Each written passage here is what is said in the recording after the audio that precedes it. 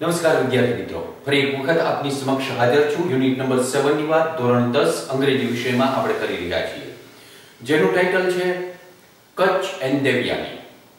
એના પ્રી ટાસ્કની પહેલા પાર્ટની વાત આપણે કરી લીધેલી છે. પહેલો પાર્ટ એ એક વાર્તા સ્વરૂપે હતો, જે માઇથોલોજીમાંથી એક વાર્તા લેવામાં આવેલી હતી, તેની અંદર રજૂ કરવામાં આવેલું હતું. હવે પ્રી ટાસ્કના પાર્ટ 2 ની વાત આપણે હવે કરવા જઈ રહ્યા છીએ, જે પેજ નંબર P2 79 ઉપર આપવામાં આવેલું છે. પેજ નંબર 79 ઉપર P2 નો જે પાર્ટ છે એની વાત હવે આપણે કરવાના છીએ. થોડી કાળજી રાખી અને અભ્યાસ કરીશું એટલે આપણને આવડવા મળશે. Read the description of some Indian mythological characters. Description, DESCRIPTION. Description એટલે વર્ણન. Read the description of some Indian mythological character. Mythology, MYTHOLOGY. Mythology એટલે દંતકથા, અને એના ઉપરથી એ નાઉન કહેવાય. એના ઉપરથી જે એડજેક્ટિવ બન્યું એ mythological, MYTHOLOGICAL. mythological એટલે દંતકથારૂપ. આ જે બન્યું એ એડજેક્ટિવ કહેવામાં આવે. કેટલાક માઇથોલોજીકલ કેરેક્ટર્સ એટલે કે જે દંતકથારૂપ કેરેક્ટર્સ એટલે ચરિત્ર છે, વ્યક્તિત્વ છે, એની વાત અહીંયા કરવામાં આવેલી છે. Find out some details and write a short introduction of last two characters. નેટની અંદરથી અથવા તો અલગ અલગ ધાર્મિક પુસ્તકોની અંદરથી જે આપણને પાત્રો આપણી સામે આવે છે, એમાંથી છેલ્લે અહીંયા મૂકવામાં આવેલા બે, એક અંગદ છે અને એક અશ્વત્થામા. છઠ્ઠું અને સાતમું કેરેક્ટર જે છે એ તમારે લખવાનું છે, એના વિશેની વાત. તો પહેલાથી શરૂ કરીએ. Balram. Balram was the elder brother of Lord Krishna. પહેલું જ વાક્ય અહીંયા લખવામાં આવેલું છે, Balram was the elder brother of Lord Krishna. Balram નીચે લીટી કરવામાં આવેલી છે. બિલકુલ સહેલામાં સહેલી પ્રશ્ન વાક્ય રચના. કર્તાના સ્થાન નીચે અંડરલાઈન કરીને આપવામાં આવેલી હોય એટલે સમજી લેવાનું કે આપણે પ્રશ્ન who થી બનાવવાનો છે. એટલે who was the elder brother of Lord Krishna. આ રીતે એ પ્રશ્ન બન્યો. ફરીવાર સમજો, કર્તાના સ્થાન ઉપર અંડરલાઈન છે. એ મુજબ આપણે જ્યારે પ્રશ્ન બનાવવાનો આપે ત્યારે બિલકુલ સહેલી પ્રશ્ન વાક્ય રચના who થી પ્રશ્ન બને. Who was the elder brother of Lord Krishna? જવાબ આવે Balram. Balram was the elder brother of Lord Krishna. Lord Krishna એટલે ભગવાન કૃષ્ણના મોટા ભાઈનું નામ બલરામ હતું. Balram is considered as the 8th incarnation. incarnation, INCARNATION. incarnation એટલે અવતાર. ભગવાન બલરામ જે છે એ is considered as the 8th incarnation of Vishnu. વિષ્ણુનો 8મો અવતાર એટલે બલરામ ઓળખાય છે.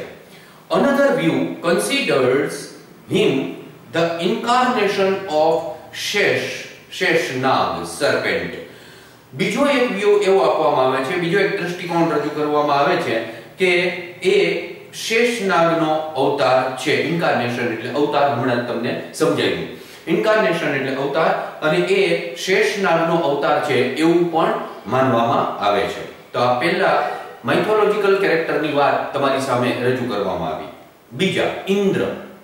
Actually Indra is not a person or was not a person. Indra છે એ કોઈ વ્યક્તિ નહોતો. it was a post. જેવી રીતે રાષ્ટ્રપતિની પોસ્ટ હોય કે વડાપ્રધાનની પોસ્ટ હોય, એવી રીતના it was a post. એટલે એ પદ ઉપર જે બેસે એને ઇન્દ્ર કહેવામાં આવતો. આપણે વ્યક્તિ તરીકે જોઈએ છીએ કે ઇન્દ્ર આવો હોય, પણ Indra is not actually a person, it is a post. Indra is considered as the king of gods.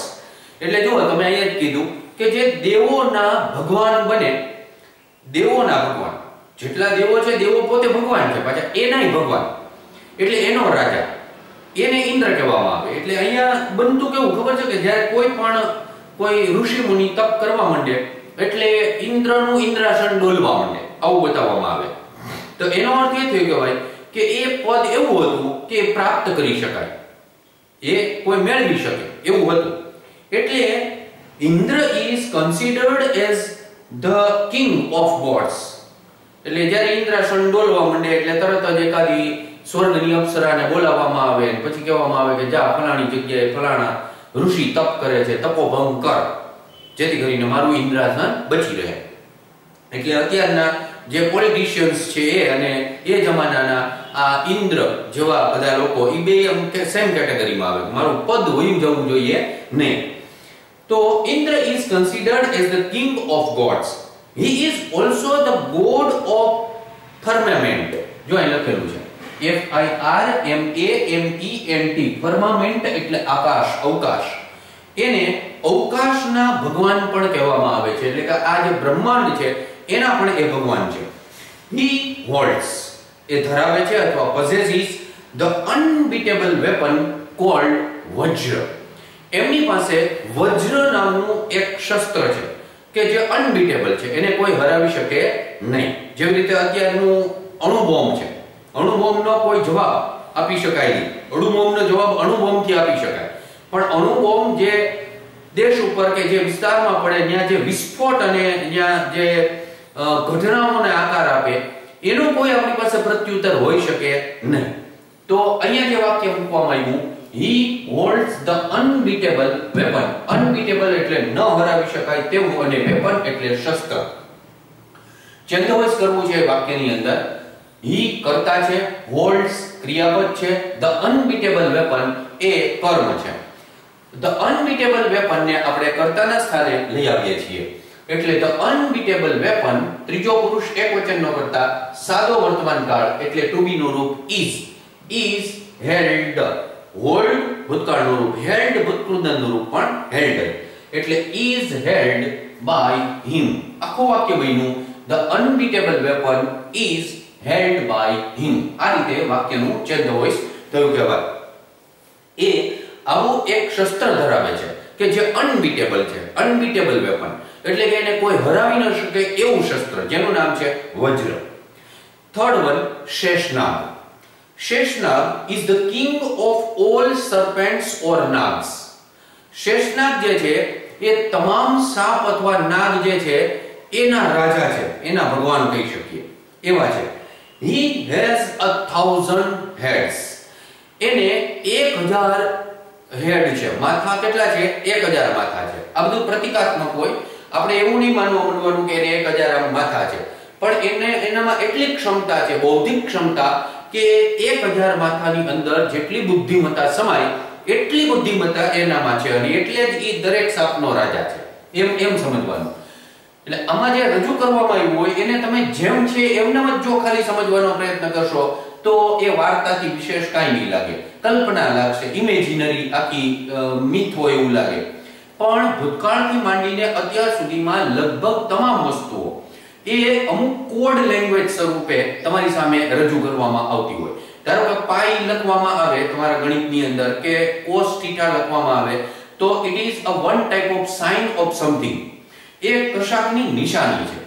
એવી રીતે તમે જ્યારે વિજ્ઞાનની અંદર CO2 કહો છો તો એ કંઈક નિશાની છે, બરાબર? H2O કહો છો તો એ નિશાની છે. ત્યાં સ્પષ્ટ એમ ન લખવામાં આવે કે વોટર, ત્યાં વિજ્ઞાનની અંદર એમાં H2O તરીકે ઓળખવામાં આવે. હવે પછીના 1000-2000 વર્ષ પછી જે જનરેશન આવે, ધારો કે આ બધું નષ્ટ થઈ ગયું અને પછીની નવી પેઢી કંઈક આવી અને એ વિચાર કરે કે આ CO2 એટલે કંઈક હશે, CO2 પ્રતિકાત્મક, તો એને ખબર ન હોય કે કાર્બન ડાયોક્સાઇડની વાત છે અથવા તો H2O એટલે એ પાણી કહેવાય, એવી કદાચ ત્યારે ખબર ન હોય. એમ અત્યારે આપણે જે આ બધી વસ્તુઓ સમજીએ છીએ કે 1000 હેડ્સ, તો એ પ્રતિકાત્મક રીતે લખવામાં આવેલું હોય.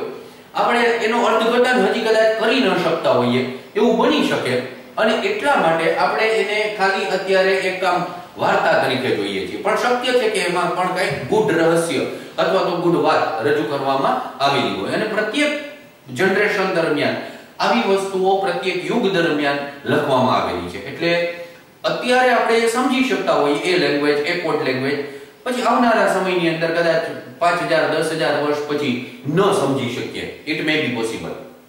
અને એટલા માટે 5000 કે 10000 વર્ષ પછીની પેઢી એવું માનશે કે આવું કંઈક CO2 કે H2O નામનું કંઈક હશે, અને એ લોકો એવું માનતા હતા. એટલે એ માન્યતામાં આવી જાય, જે અત્યારે વાસ્તવિકતા છે. એમ અત્યારે આ 1000 હેડ એ માન્યતા છે, બરાબર, આપણા માટે, કારણ કે આપણને ખબર નથી પડતી કે એ શું છે. તો 1000 નીચે લીટી કરેલી છે. તો હવે એમાંથી આપણે પ્રશ્ન બનાવીએ. તો હાઉ મેની થી બને, કારણ કે સંખ્યા આપણે માંગીએ છીએ, એટલે હાઉ મેની હેડ્સ. હવે સાદા વર્તમાન કાળ સાથેનું આ વાક્ય છે, એટલે does Sheshnag have. Does Sheshnag have, અથવા આમ પણ બનાવી શકો તમે, how many heads has Sheshnag. આમ પણ બને, પણ વધારે ક્વોલિટી વાઇઝ સારું, ગ્રામેટિકલી સારું કયું કહેવાય વાક્ય? આ ડઝ શેષનાગ હેવ. તો આવી રીતના એ પ્રશ્ન બનશે. એને 1000 માથા છે. He is the couch and canary of Vishnu. Couch એટલે પથારી, COUCH, અને canary CANARY. કેનરી એટલે આવરણ. એને બહારની બધી વસ્તુઓથી રક્ષિત કરવા માટેનું એમનું આ આવરણ પણ છે. એટલે કે જે શેષનાગ છે એના ઉપર ભગવાન વિષ્ણુ સૂતેલા છે, એટલે એની પથારી પણ છે, અને એની ઉપર શેષનાગ જે છે એ પોતાનું ફેણ આમ લગાવીને બેઠેલા હોય છે, એટલે એની નીચે ભગવાન વિષ્ણુ હોય છે, એટલે એ એનું આવરણ પણ છે. આ બધું પ્રતિકાત્મક હોય, આપણને અત્યારે કઈ સમજમાં નથી આવતું. જેમ આપણે માસ્ક પહેરીએ છીએ, it is one type of cover, આવરણ, to save ourselves from coronavirus. તો એવી રીતના આ બધી વસ્તુઓ એ જમાનામાં કંઈક હશે, પણ આપણે કદાચ એના સુધી હજી બહુ પહોંચી નથી શકતા, અને એટલે આપણે એને માત્ર પ્રતીક તરીકે જોઈએ છીએ. He is the couch and canary of Vishnu. It is also said. સાથે સાથે એમ પણ કહેવામાં આવે છે that he bears the earth on his head. એવું પણ કહેવામાં આવે છે કે આ શેષનાગના માથા ઉપર આખી પૃથ્વી જે છે એ રહેલી છે, અને એ ત્યાં ફરે છે. At the end of a કલ્પના અંતે he vomits. કલ્પ એટલે એક યુગ કહેવાય. એક યુગના અંતે he vomits, એ ઉલટી કરે છે. Enormous એટલે ભયંકર પ્રમાણમાં, ફાયર એટલે અગ્નિ, ખૂબ પ્રમાણમાં એ ઉલટી કરે છે. શેની? અગ્નિની. which destroys the world. એ વાક્ય અહીં લખેલું છે, he vomits enormous fire which destroys the world. ફાયરના અર્થમાં વિશેષતા બતાવવા માટે આ which destroys the world એટલો પાર્ટ આવ્યો. ઈ વાક્ય છે, જુઓ, which કર્તાના સ્થાન ઉપર છે, નાન્યતર જાતિ, destroys ક્રિયાપદ છે, અને the world એ કર્મ છે. આટલી વસ્તુ એટલે કે કર્તા, ક્રિયાપદ અને કર્મ છે, એનો અર્થ એ થયો કે ભાઈ વાક્ય છે. અને વાક્ય છે જે વાક્ય આગળ મૂકવામાં આવેલા ફાયરના અર્થમાં વિશેષતા બતાવે છે. ફાયર છે એ નાન્યતર જાતિ નિર્જીવ વસ્તુ છે, એના અર્થમાં વિશેષતા બતાવવા આખું વાક્ય આવ્યું. એટલે ગ્રામેટિકલી આટલા પાર્ટને, એટલે કે which destroys the world એટલા પાર્ટને એડજેક્ટિવ ક્લોઝ કહેવાય. હવે એની જગ્યાએ આપણને એડજેક્ટિવ ક્લોઝ તો પૂછાતું નથી, ફંક્શન પૂછાય છે. તો ફંક્શનની દ્રષ્ટિએ નાન્યતર જાતિની અંદર વિશેષતા બતાવવા માટે આવેલું હોય એવા પાર્ટને કહેવામાં આવે ડિસ્ક્રાઇબિંગ થિંગ. આ વસ્તુ છે, વસ્તુના અર્થમાં વિશેષતા બતાવવા માટે આવેલો પાર્ટ એટલે ડિસ્ક્રાઇબિંગ થિંગ નો ફંક્શનની દ્રષ્ટિએ આ વાક્ય કહેવાય. ગ્રામરની દ્રષ્ટિએ કહેવાય એડજેક્ટિવ ક્લોઝ. એમ બતાવે છે કે he vomits enormous fire, એ ભયંકર પ્રમાણમાં અગ્નિ મોઢામાંથી ઓકે છે, which destroys કે જે નાશ કરે છે. to destroy એટલે નાશ કરવો, the world પૃથ્વીનો એના થકી નાશ થાય છે. Fourth one, Menka. Menka was a beautiful apsara in the court of Indra. Menka ઇન્દ્રના કોર્ટની એક સુંદર અપ્સરા હતી. When વિશ્વામિત્ર performed તપ, હજી હમણાં જ મેં તમને ઇન્દ્ર વિશેની વાત જણાવી, ત્યારે કીધું કે કોઈ ઋષિ મુનિ જ્યારે તપ કરવા માંડે ત્યારે તુરંત જ ઇન્દ્રનું ઇન્દ્રાસન ડોલવા માંડે. તો જ્યારે when સાથેની વાક્યરચના એટલે એડવર્બ ક્લોઝ ઓફ ટાઈમની વાક્યરચના, અને ફંક્શનની દ્રષ્ટિએ આવી વાક્યરચનાને કહેવામાં આવે શોવિંગ ટાઈમ. આવા ઘણા બધા વાક્યો અત્યાર સુધીમાં આવી ગયા, એટલે એ વાક્ય અહીંયા તમારી સામે રજૂ કરવામાં આવેલું નથી, પણ તમને હવે એટલી ખબર પડે. when વિશ્વામિત્ર performed તપ, ઇન્દ્ર becoming fearful, ઇન્દ્ર ડરપોક થઈને, ભયભીત થઈને, sent મેનકાને મોકલી to end the તપ ઓફ વિશ્વામિત્ર. વિશ્વામિત્રનો તપ પૂર્ણ કરી દેવા માટે, એટલે ત્યાં જઈને આ સુંદર કન્યા અથવા તો અપ્સરા એ પોતાના મોહક અદાઓ સાથે એ વિશ્વામિત્રને તપોભંગ કર્યો. એન્ડ મેનકા સક્સીડેડ ઇન ઇટ, અને મેનકા એમાં આખરે સફળ પણ થઈ. જો કે ત્યાર પછી વિશ્વામિત્રએ એને શાપ પણ આપેલો હતો, પણ એ પછીની વાત છે, આપણે એની અંદર વધારે અત્યારે પડતા નથી.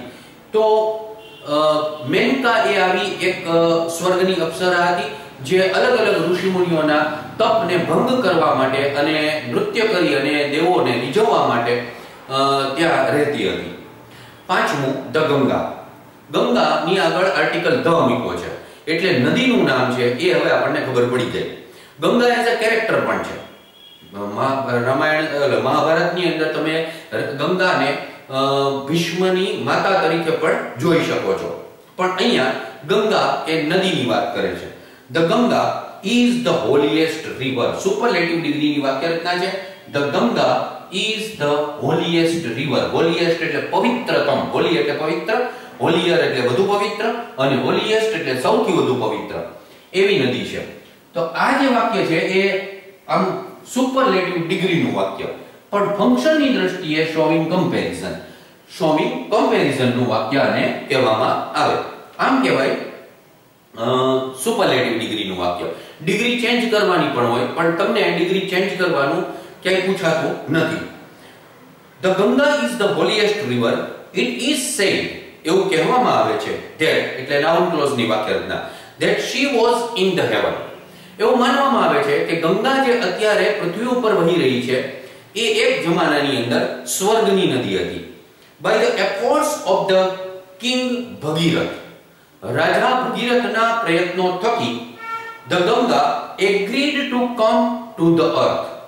ગંગા જે છે એ પૃથ્વી ઉપર આવવા માટે સહમત થઈ. ભગીરથ રાજાના પ્રયત્નો થકી પૃથ્વી ઉપર એવું માનવામાં આવે છે કે બહુ પ્રમાણની અંદર દુષ્કાળ પડ્યો અને લોકો મરવા લાગ્યા અને ખેતીવાડીને બધા જીવ જનાવરોનો નાશ થવા લાગ્યો, મૃત્યુ પામવા લાગ્યા તરસને કારણે. ત્યારે ભગીરથ રાજા જે છે એ ભગવાનની પાસે જાય છે અને એમની આજીજી કરે છે. એટલે ભગવાન કહે છે કે હું ગંગાને અહીંયા પૃથ્વી ઉપર મોકલું છું. પૃથ્વી ઉપર તો મોકલું, પણ ગંગા એટલી બધી પવિત્ર છે કે જો એ સીધી સ્વર્ગમાંથી પૃથ્વી ઉપર આવશે તો પૃથ્વી તો પાપી લોકોથી ભરેલી છે, એટલે એ ઝીલી નહીં શકે એનો ભાર અને સીધી પાતાળમાં વહી જશે. એટલે ભગવાન શંકરને કહેવામાં આવ્યું કે તમે ગંગાનું અવતરણ તમારી જટામાં કરાવો. આ બધું જ પ્રતિકાત્મક હોય, આપણે જે માનતા હોઈએ એવું કદાચ ન હોય, એટલે એ અલગ વસ્તુ હોય અને એને આપણે અર્થઘટન કરવામાં હજી આપણે ટૂંકા પડીએ છીએ. એટલે તો Ganga agreed to come to the earth. On the earth, પૃથ્વી ઉપર, she was taken up by Lord Shiva. ભગવાન શિવ દ્વારા એને પોતાના માથામાં સમાવવામાં આવી, on his head. She was trapped. અને ત્યાં પાછો ભગવાન શિવ તો પાછા બહુ કોપાયમાન તરત થઈ જાય, એટલે ત્યાં એને વાંધો પડી ગયો અને તરત જ એના ઉપર ગુસ્સે થઈ ગયા અને પોતાની જટાની અંદર એને બંધ કરી દીધી, હવે જવા જ ન દો. Trapped there, and when she asked for forgiveness, અને આખરે જ્યારે એને માફી માંગી, એટલે કે ગંગાએ માફી માંગી, ત્યારે લોર્ડ શિવ રિલીઝડ હર. ત્યારે ભગવાન શિવે એને ત્યાંથી મુક્ત કરી, એટલે કે she was released by Lord Shiva. આ એનું છેદવસ્તુ કહેવાય. So it is said, અને તેથી કરીને એમ કહેવામાં આવે છે, એટલે આ રિઝલ્ટનું વાક્ય કહેવાય, so સાથેની વાક્ય રચના એટલે. So it is said that Ganga flows from the head of Lord Shiva.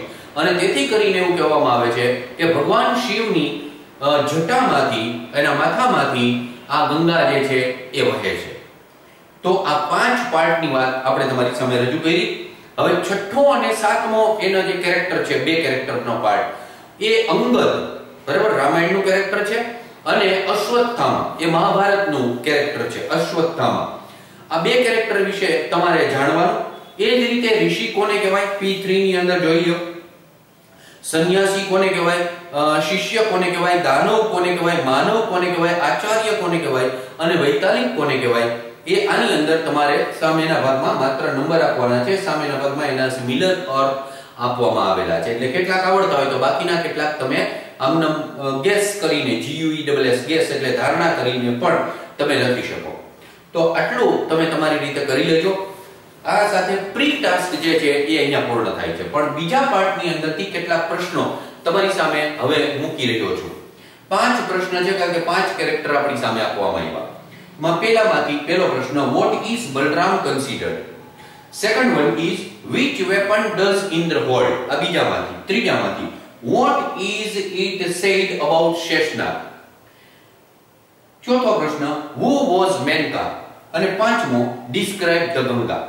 આમ 5 પ્રશ્ન માત્ર તમારી સામે નાના નાના મૂકવામાં આવેલા છે.